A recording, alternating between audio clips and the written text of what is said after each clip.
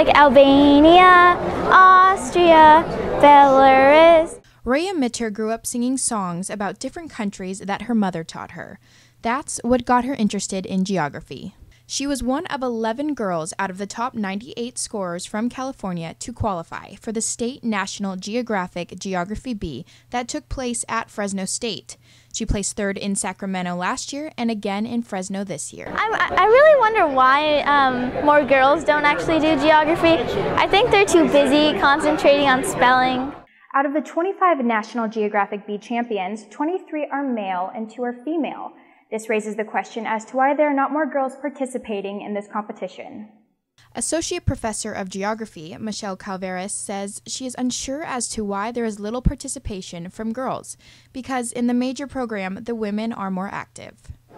You know, that's really hard to say. It may be because of their age and how geography is taught at middle school and elementary school, but at the major level, our majors are actually split between men and women.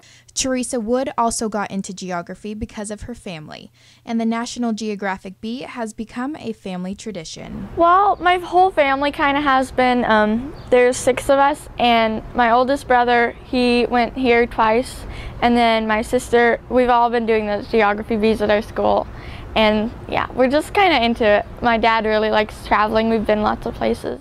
Tuvia Berkson-Michelson won the state bee in Fresno and will go on to compete in the National Bee in Washington, D.C. May 19th. The grand prize is a $50,000 scholarship and an all-expense-paid-for trip for 2 to the Galapagos Islands.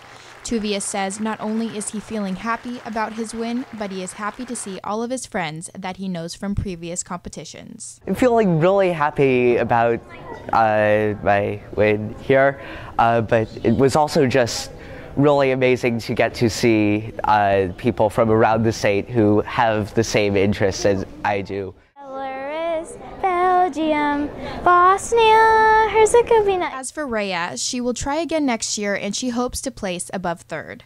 Marilyn, Cowley, Fresno State Focus.